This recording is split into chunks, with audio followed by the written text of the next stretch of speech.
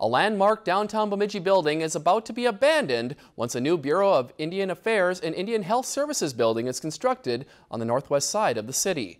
The federal building in downtown Bemidji was constructed back in 1960 and houses the General Services Administration along with the Bureau of Indian Affairs and Indian Health Services. According to the GSA, they have entered into a lease contract with the two agencies for 15 years worth $13.47 million. The two groups will be constructing a new building in Bemidji's Technology Park located at Boring Court and Power Drive Northwest. The long-term lease will begin with construction and that schedule is still being finalized. The GSA determined that a leased facility was the most cost-effective solution to meet the needs of their partners.